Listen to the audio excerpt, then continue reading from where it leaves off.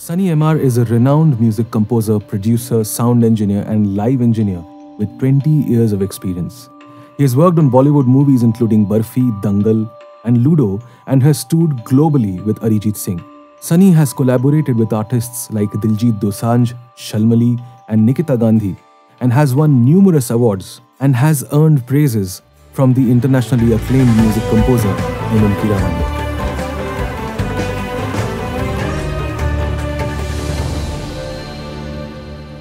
Welcoming Sunny M.R in his own studio, the Court Father production in Bombay. Hello, Meghdeep. And how are you? thank you for doing this. Absolutely. And for the humongous body of work that you have. It's a very amazing opportunity for all of our viewers to get, It's an opportunity for me, man, to speak. So thank you for doing this. And jumping straight to the conversation. Yeah.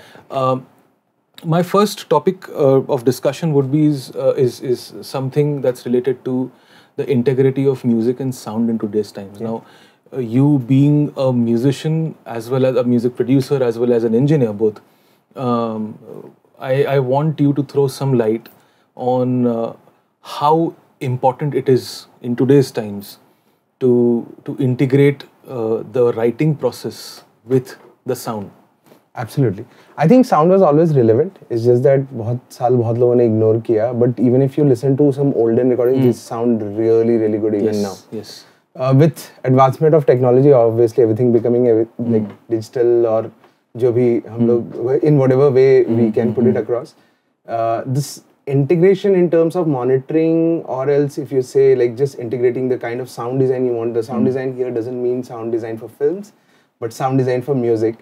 It has to totally work hand in hand. So in today's time, I would say a song is 50% the song itself and 50% the music around it. Correct. And for that music to be integrated in it, you obviously need to have some idea of sound. Correct. Sure. 100%. Everything is becoming production heavy, and we are experimenting much more and more.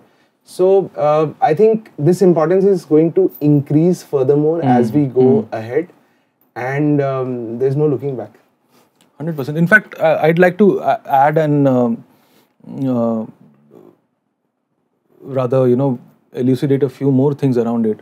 And I would love to quote one case where both of us have worked on a common project, which was Khairiyat in 2019. Yeah. And it was one unique experience because remember the day you called me and you said that there is some sort of issue in the electronic piano track.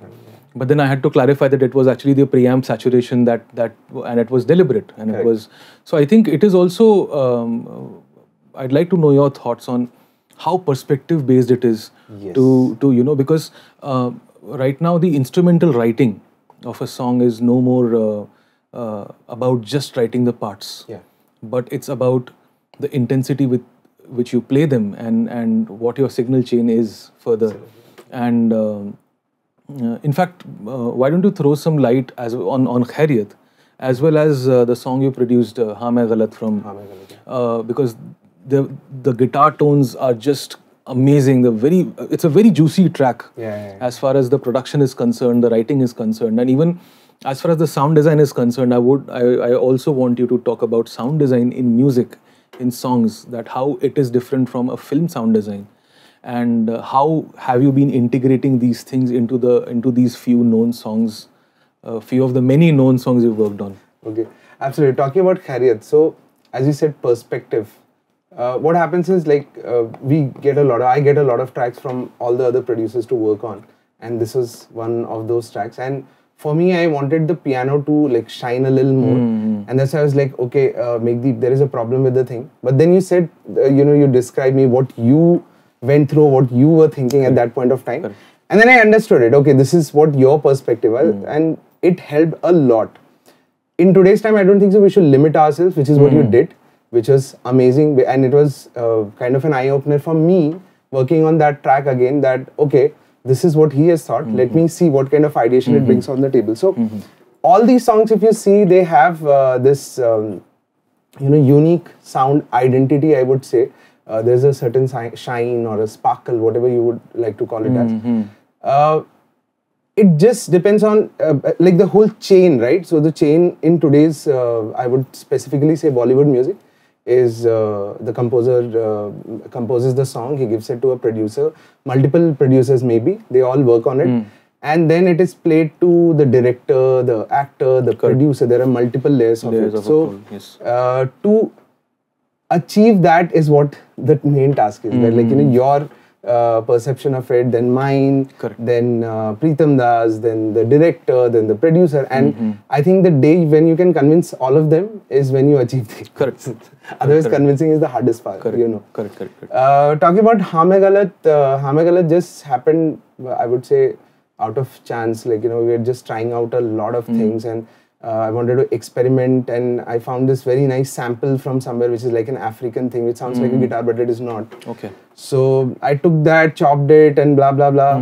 Then came the sound design. Now the sound design here is basically it's a very old term when you go into synthesis. People who make synth tones are actually called as sound designers.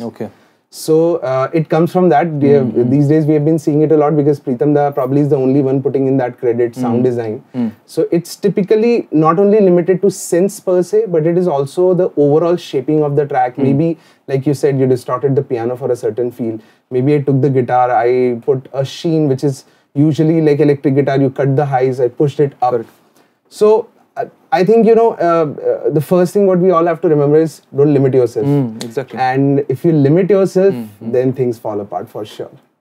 Exactly. In fact, what I've been experiencing and the whole analog domain that I've been, you know, getting more and more deep into, and of course because of fellows like you who've been really inspiring all of the other people in the industry to, you know, buy more gear and all, you know. So I think it's a very beautiful process for me to realize that committing to certain sounds is very crucial. Now, as far as the analog domain is concerned, we don't get to commit. As far as the software domain is concerned, we are flexible to not commit to a particular EQ today and then we can change it tomorrow. As far as analog domain is concerned, a very beautiful part of it is that I am able to commit to my tone right there. If I want a particular, you know, say if I'm tracking guitars, for example, while writing. So for me, writing and sonic shaping happens hand in hand. Together. And, you know, because the times are such that we cannot wait for a sound engineer to add a timed delay to create a certain effect. Absolutely. Because we are so well equipped in today's times that, you know, we can immediately shift, you know, a delay to some other delay and change the reverbs to whatever we want within few seconds. Correct. How do you decide to commit to a particular sound, to a particular sonic? That if I have, for example, let's say the example of Brahmastra, like how we worked on the score, and for example, if we take the SRK scene, where I had done the basic writing of the score, the score was recorded, everything, and then it was finally sent to you for, you know, final polishing, where you added certain synths and all, and because we were, of course, obviously, as always, on a time crunch, how do you make sure that what tone do you have to commit to? What is the signal chain that you want to commit to? I want the viewers to understand this process from you, that when you receive an already written piece, already produced piece, and there are certain embellishments or garnishings that you are supposed to do without disturbing the piece, which I think everybody would agree that the score has turned out, you know, very well, and it has been appreciated. It is also to emphasize that it's a teamwork, you know, and how we work in a synergy to achieve one product, and it's the end product that matters to all of us. In that process, being as you are often the last coin in the chain, where there's immense amount of pressure on you, you know, how do you first of all tackle that pressure? And number two, how do you commit to that signal chain? How do you make a decision that this is where I want to stand? So the thing is, it's a little easy for me to be very honest, because I come from the ancient times. I've seen the tapes From the Stone Age. Yeah. I've seen the tapes. I've seen Hyatt, ADAT. Like I was lucky enough to start at that point of time. So there was no option to like as you said, adding a reverb. Reverb is recorded. That's it. Correct. You can't change it. The voice is recorded with the reverb. Or older examples of Mughal-e-Azam where Lata ji had to walk into another room to do the alap thing. Yes. Sense of commitment, I think, in today's time is lesser because of the way we are growing in general. But I would consider it as a marriage, like it's a wedding. So when you are marrying someone, you have to commit to the person. You can't be like, okay, today, no, tomorrow. You can't be. Correct. That's a dating stage. Correct. That's not. Correct. So for me, that sense of commitment comes like right from day one. The part where you said, which you pointed out very rightly, like when a piece of music comes to me, and to keep the sanity of that piece, and then adding some embellishments on that. The thing is that I've always, if we go back to history, what would record producers do in general?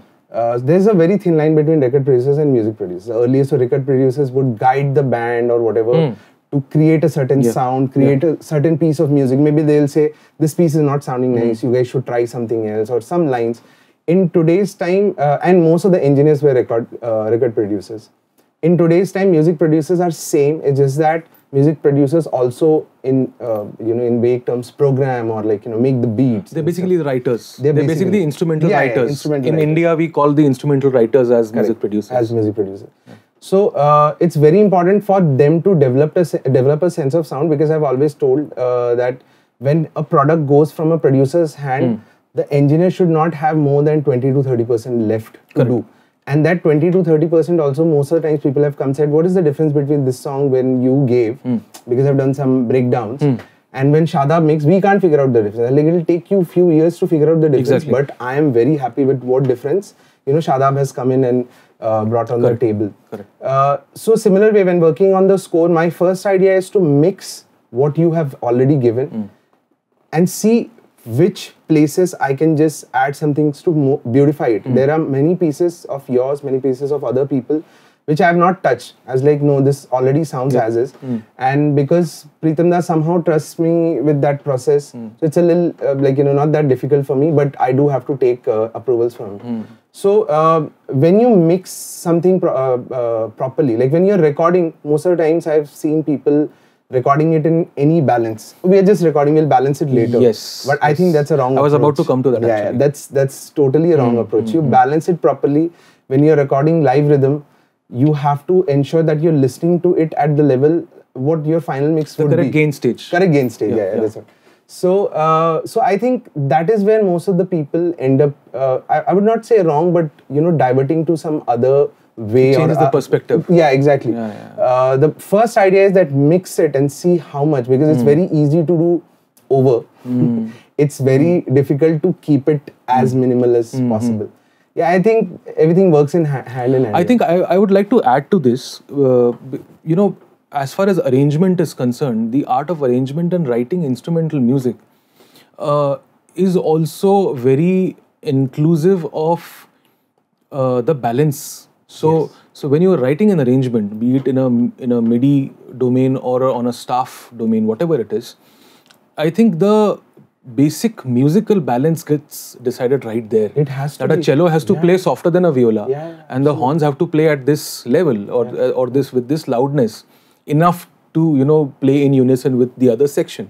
So I think the balances get sorted right there, and I think 200%. you have pointed out it very rightly that when people track, they ignore the musical balance, and I think that gives a lot of pain in the post. Secondly, with this point, I would like to come to a very important question.